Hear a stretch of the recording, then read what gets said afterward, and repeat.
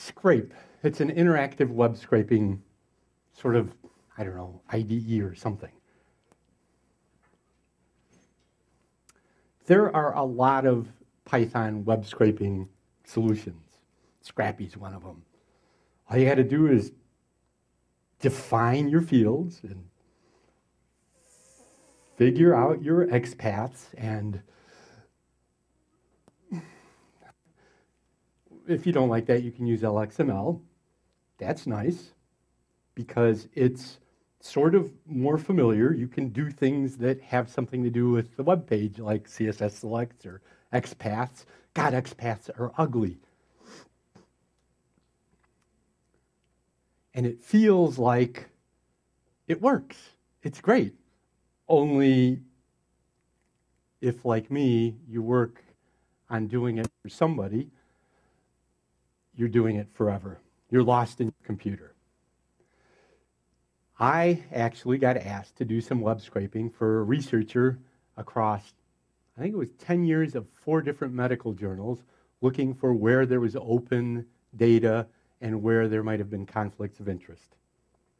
I decided I didn't want to do that for my career, and that's what it felt like it was going. So I don't want to write code using these libraries. I want to hand these researchers and their grad students a tool where they can just do it themselves. I don't care if they're not programmers. And this is what I want it to look like. Let's see if this is clear enough. Did I hit it? Did it work?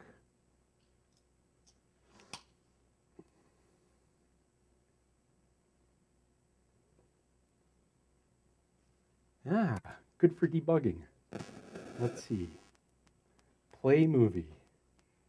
Okay. I'm not getting a movie play here, so I may have to drop out and play you this movie.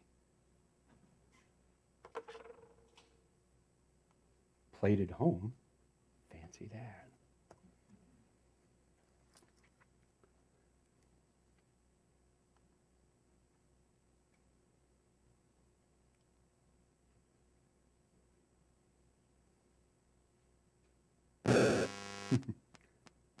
This is exactly why you have warm-ups, because it's not supposed to work like this. No, it's just an MP4 dragged into the... Let's see if I can get this guy up here. And...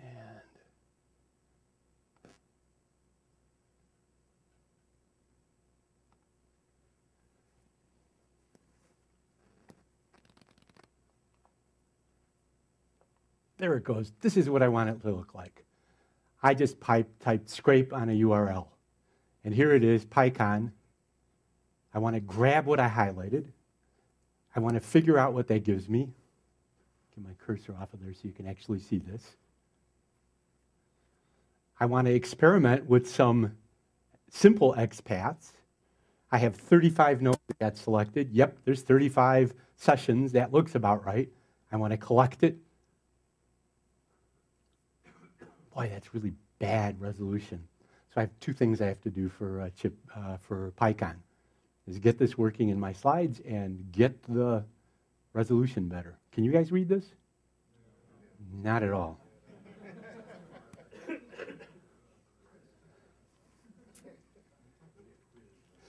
So this thing has selected out all the list items for all the sessions with all the names of the session runners, and saved it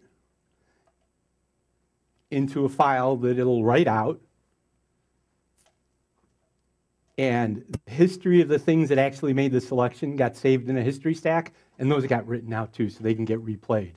This is how 10 years of medical journals will work. I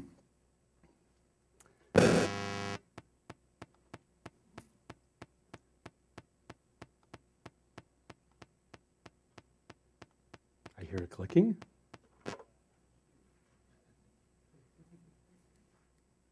And it went away. Okay. So this is what gets saved when you save a session. You can edit it, you can comment it. You can replay the session, headless or not.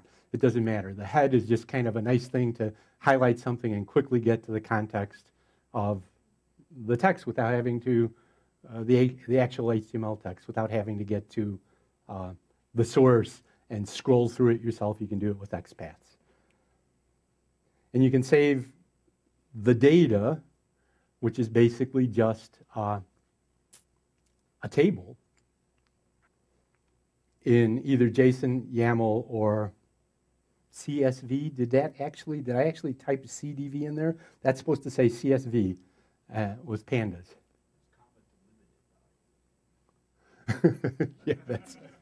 Yeah, that's it. Thank you.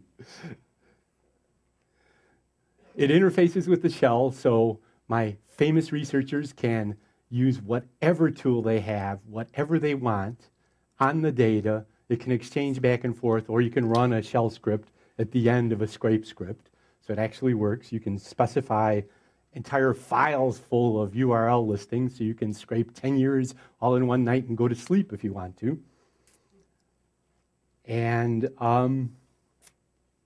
I built in command completion for myself. And that's it. That's happy me. I don't have to do that for a living. Did I do way under 5 minutes?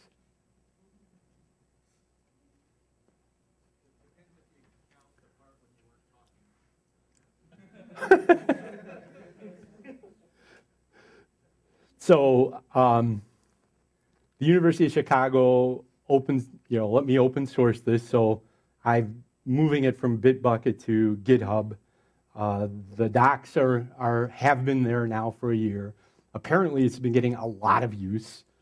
And although in the last 3 days, I guess I must have tried edge cases because I've been fixing little bugs. It's in an alpha stage. I wrote it quickly in about 3 months and then let it go, and it's been in a year of use. And now, if you want to look at it and play with it and see what it's like to not have to write code, but to just poke around a URL, you can. And I like the hiking artist, so I borrowed images from him.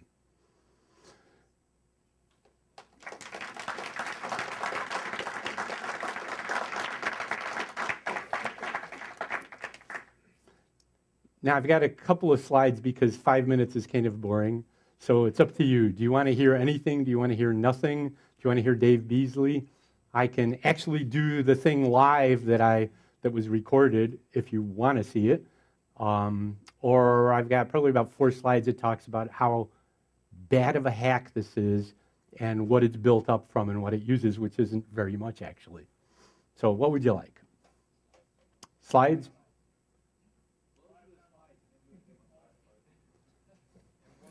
Okay, so yeah. Hey,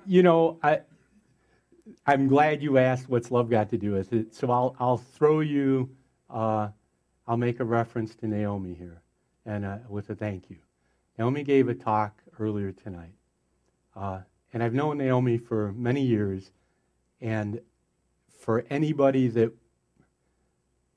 looked at Naomi's talk with a wonderment of what does this have to do with me, Naomi and I talked about how much we have in common, we meaning everybody.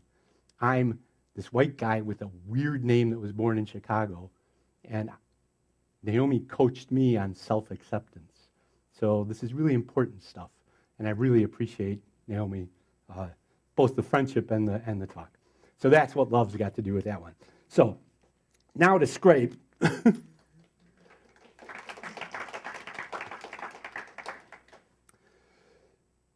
So I had some researchers request scraping for lots of years of medical journals I mentioned. They were looking for where there's open data. Clinicaltrials.gov is a place that has clinical data, and cancer research tends to be 10 years long, so they really wanted to look over a lot of years. They don't know how to specify what they want because they don't know what they want even when they think they know what they want. Didn't take me long to realize that was an impossible task that I got assigned to, and I just wanted a way out, and scrape was my way out. So, click. Unfortunately, the code is the worst of one-person Agile that you'll ever see. It is literally me beginning to code up things in LXML, and within a week realizing this is going to be terrible, I better do something interactive, and pretty much hacking things together reactionary style, week after week, meeting with these professors probably 3 times a week, every time forehead slapping as I left, and then spending a day coding up how am I going to get out of having to do this or having to ask them these questions again. So I've tried to clean it up, but it's really kind of a mess, which is why I hate the thought of putting it up on GitHub.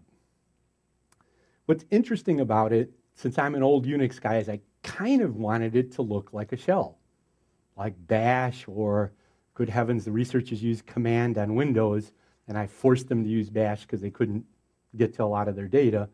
But it's kind of a shell, but it's not. So I've made it interface with the shell.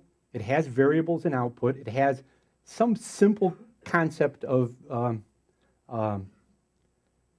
name scoping. And it basically tries to simplify LXML for the non-programmers. Except you can't get away with not knowing either CSS selectors or XPath and hope to scrape a web page, and thankfully there's documentation elsewhere for that, so I took advantage of that. That was my one out, my one thing that I forced on them. That my typos are fantastic. That should be no loop control because LXML gives you basically node control. So if you select a bunch of list items, as I did for the PyCon session staff, list items were all the sessions. When you apply a command, it applies to all the nodes that got selected. So it multiplies, and it actually is really pretty nice in a shell context. It's built from command. I kind of think, in some ways, I'm pushing the envelope on command. It's 90,000 lines in one file. It's an ugly, ugly, ugly command. Because it's one class, I didn't break it up. So Dave Beasley's face is contorting for good reason here. And I use Selenium as a front-end interface. It's optional. If it goes head full, it pops up an instance of Selenium without any of your plugins. It creates a new temporary user just like Selenium does. So plugins and all these things that normally would get in the way of scraping don't. That becomes a constant. So that's a really handy thing. And I used Kenneth Reed's Envoy for calling out and interfacing with the shell, except I modified it a little bit. I think I fixed one bug, and I added command completion because I like command completion. So I have command completion both inside the shell and for the file system and for shell commands outside. And I did a really bad job of a plugin system, but enough to get the 2 plugins these guys needed. There's a whole bunch of commands that are available, and they basically boil down to tree control, an LXML interface, history and script control. So you can issue a lot of commands, but only the commands that affect the DOM, that affect the tree that you're looking at, are the ones that get saved in the history, and that winds up what you can save as a script you can then run back headless and in loops and across thousands of URLs if you want. You can pass scrape variables out to shell commands and come back with results and store them in scrape variables. Not that I know you'd want to, but I did that. And there's a whole bunch of things for settings of the shell, like whether you want it headless or head full, whether you want to turn off globbing for some reason, and so forth. And data is simple tables. You define a table, and that becomes a file you save, and you define a variable, and that basically becomes a column. Because scraping on a DOM, you could have multiple, more than one instance, more than one value. So that's what happens. That's how it works. And for no good reason, I defined 3 classes of vars. So I have 3 basically dicts that hold the vars. And local vars don't get written out anywhere. They're for your intermediate convenience, and there was a use case for that. Global vars are if you want to save a URL that you want to repeatedly go over but modify the end of it. And then the normal class of vars are what get output to tables. And that's pretty much it. Problems with this tool is that, unfortunately, it's useful in surprising ways. I never thought last year, the first time I used it outside of this medical journals was on the PyCon session staff to see how many we needed, to see if I needed to tweet out and get more people. I wound up taking somebody's talk from PyCon 2013 that was about LXML, and I looked at some CSS construction he had, and I didn't know what it did. And I used Scrape to use it piece by piece, each time seeing the output and what it created. It was incredibly instructional. So that's a real problem because I wind up using it for things where I really probably shouldn't. It's headless, so you can do mass scraping, but there's probably better ways. I know the medical journals that our researchers wanted said, please don't hit us more than once every 30 seconds. So I don't have any timers built in, and that means those researchers could get themselves in trouble.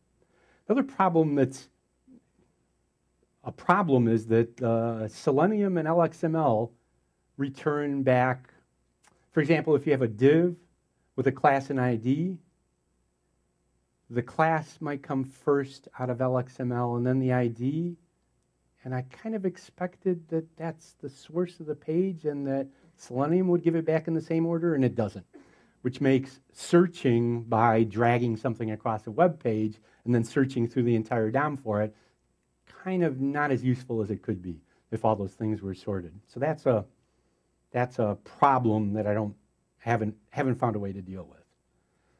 It might be slow. I haven't really ever noticed, but so what? It's a scraper. And it's a hack. It's a terrible hack, and it's terribly useful. And there's no tests on it. If I really wanted to rewrite it someday, and when I look at it, it needs to be rewritten, I have no idea how I'd rewrite it. And I guess that's all I have.